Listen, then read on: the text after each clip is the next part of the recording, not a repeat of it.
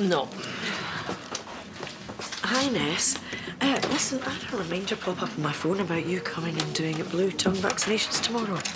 Now, if I'm wrong, can you let me know? If so, I shall see you in the morning. All right, bye, Ness. Hey, where's Kyle and Isaac? Sam's taken them to a pram race in Skipdale with Samson and Lydia. Oh. Maybe I could have them stay over. Wouldn't want them to cramp your style. You're obviously out on the pub. If you must know, this is work.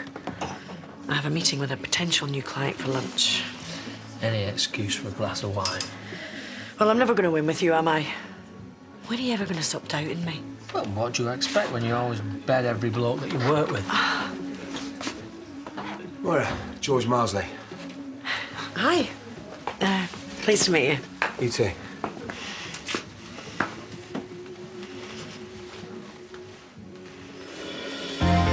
Can recommend the beef Wellington with the game chips. I supply the meat for that. Sounds like the perfect antidote to turkey.